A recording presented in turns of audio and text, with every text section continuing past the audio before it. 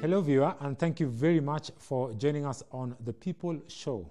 Here at The People, as always, we bring you stories of real people who live in this world and have shared with us their life, and we'd also like to express this unto you so that our viewer also can get inspiration, education, and get to be ignited through this program. Today we have a very special guest with us in studio.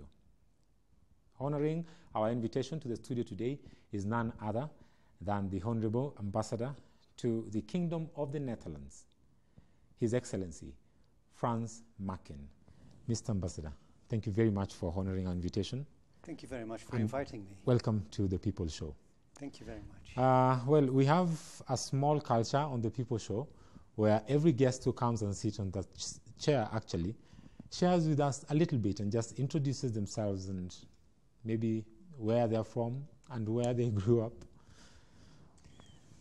Well, I grew up in the north of the Netherlands, which is basically a rather remote area as viewed by the people who live around the capital. Mm-hmm. Maybe you can compare it to Kenya and coming from somewhere in the north. All right. I grew up in the 50s and early 60s without television.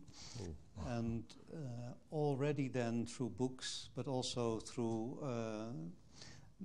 the things we did for mission at school, mm-hmm. I got to know of parts of the world that were so much more deprived mm-hmm. than we were in the Netherlands. Mm-hmm. So from early childhood, I've always been very much interested in and drawn to other parts of the world mm-hmm. where it was different.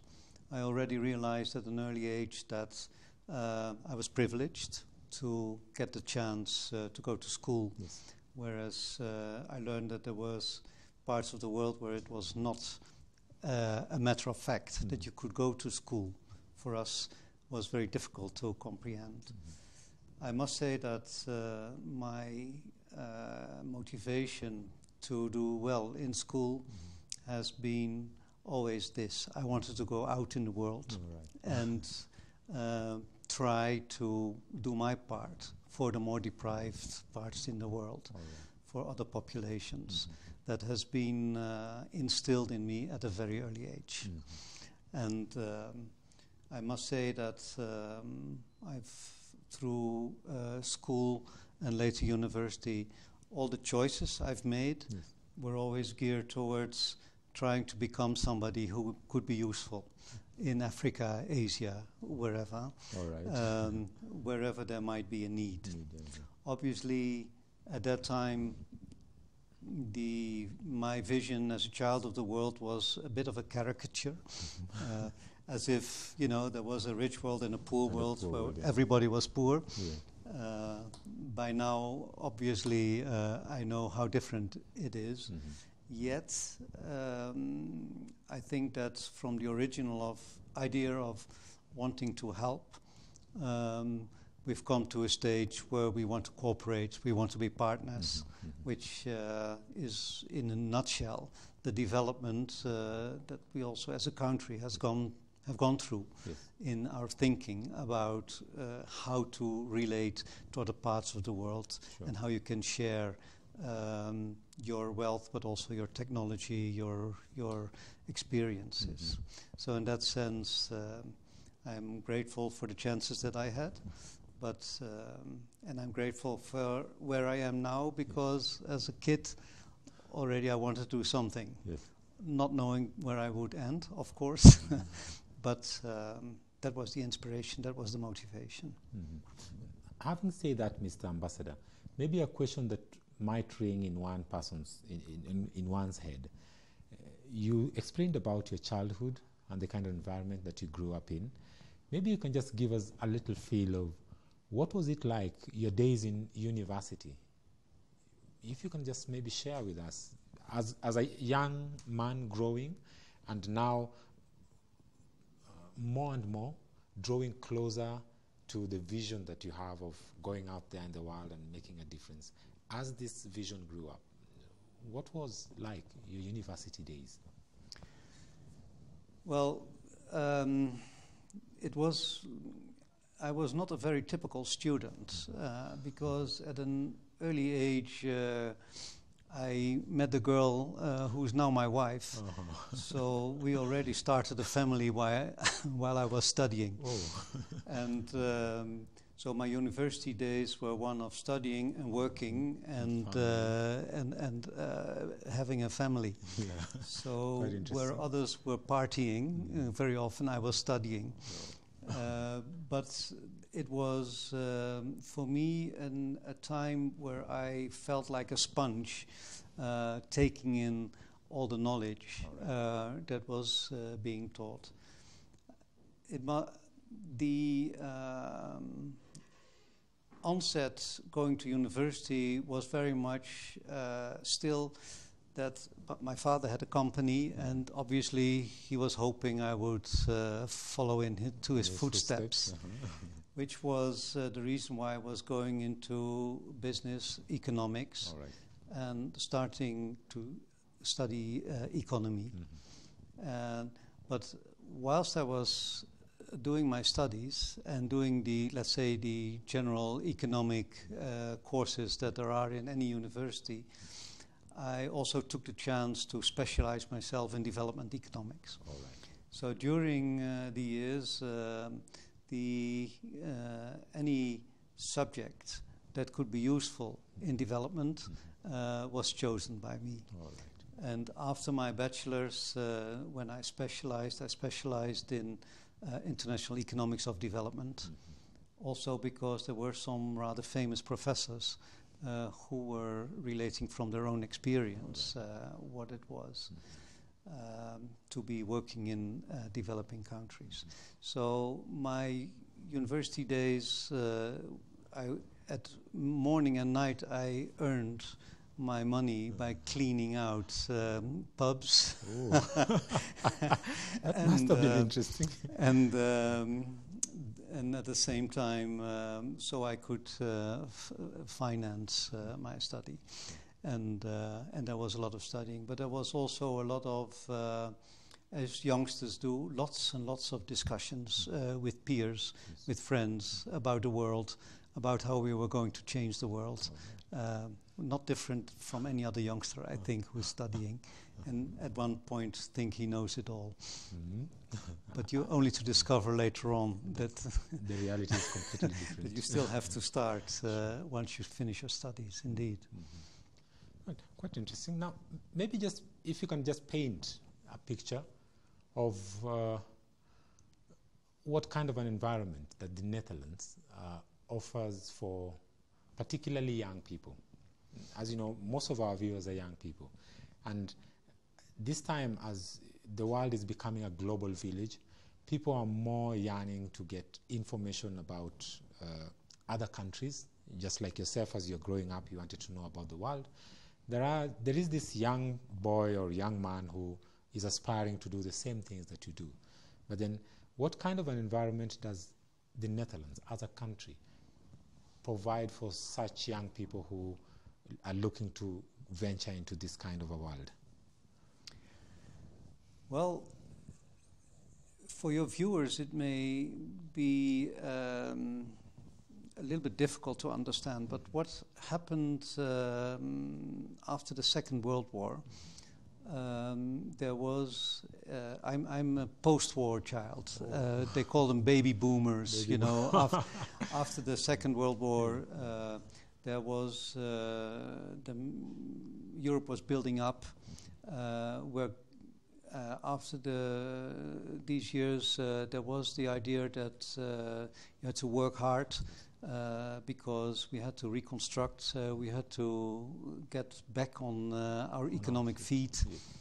And so the parents were the ones who were, in my case, not strict, not at all, but they were very much, you have to work very hard, and you have to be very grateful for what you have. Whereas when I grew up, we thought that is the establishment. Those are the old folks.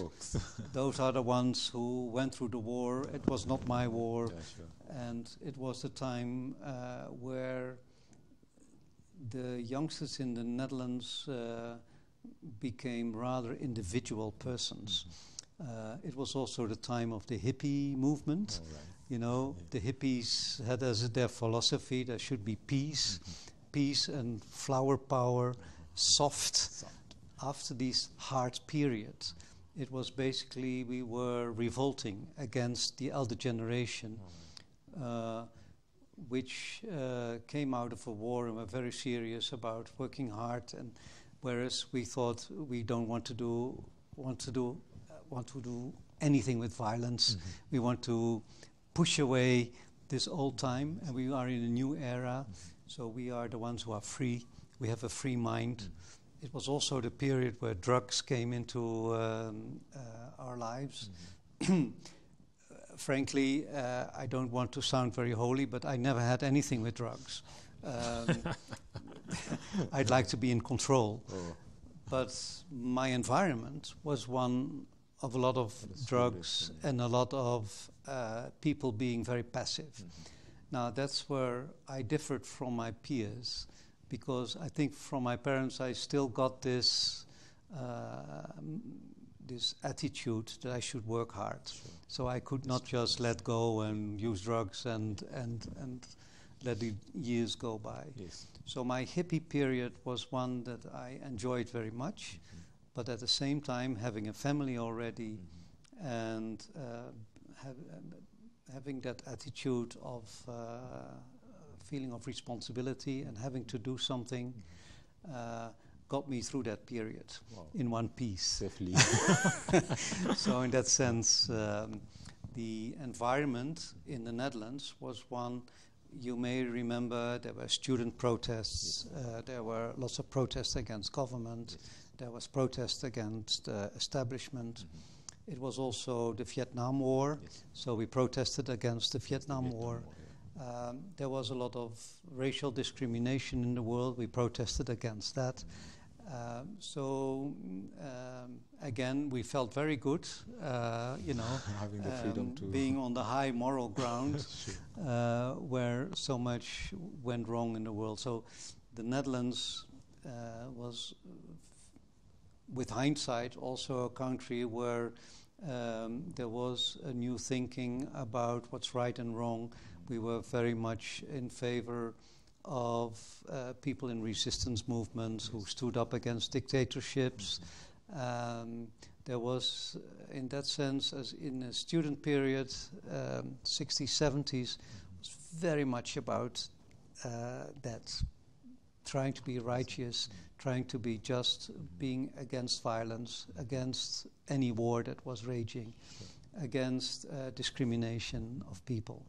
So that's, and that was the free spirit that I think shaped me in those years, feeling responsible for yourself and that you're also responsible for your own actions. Sure. So being free also has its limits in the sense that you're responsible for your own behavior and your own destiny. Quite pretty much that, I mean, that background that you just shared on gives a little bit more light on why the Netherlands is a country that is seen to be more engaged in issues of human rights and development, even beyond their borders as they engage with other countries as well. And maybe if you can just tell us, when did you come to Kenya and what was your first feeling when you came to Kenya? Were you like, yeah, or... Of course, it's an opportunity and it's work you have to do, but maybe you can just tell us a little bit about that. Well, during my career, I have traveled professionally a lot in Africa, throughout Africa. So I had been to Kenya before. All right. I think my first footsteps were in 1983 in Kenya. I was very young. So your viewers weren't even born by then. Sure, definitely. I've seen Kenya change over the years. So when I came here in my current capacity as a Netherlands ambassador, I must say I really saw a country that was also coming a long way, had come a long way in the 80s even, you know, when you arrived it was very dark, you smelled the wood fire, you had to find your way. Now you come to a modern city with highways, with electricity, where lots of things are happening, a vibrant society, and obviously also a country where there is both a lot of progress and a lot to do still. Sure. So in that sense, it's not a country that's finished, because no country ever is finished. It's finished, yeah. But I felt lots and lots of opportunity that as a Dutch ambassador, I could relate to Kenya and the Kenyans, in the sense that there would be a lot to do together, to partner on, so that we could still do the things that I set out to do when I was in primary school. Sure. The big dream that you had. The big dream, but in a very, very different shape and manner than I had imagined at that time, that we can work together towards a better future for the Kenyans. Yeah, I think that's very interesting, and on that, I hope you can hold that thought, because I want us to take a short break, but then when we come back, I would like us to just touch on that line that we began about the relations between the two nations. I would like us to talk more about what the Netherlands and the Kenyan government are doing together right now, the bilateral relationship, and then we look at other projects. I understand you have a big project that is coming up. You're participating in renewable energy as well.